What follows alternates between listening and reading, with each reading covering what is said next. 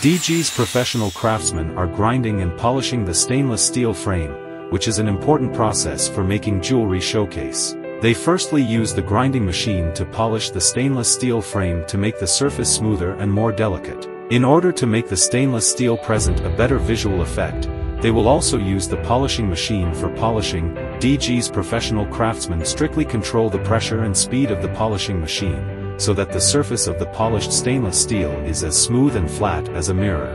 Finally, they will check the polished stainless steel and assemble the showcase only after the quality meets the requirements, in order to ensure the quality and stability of the showcase, providing client with solid and high-quality showcase.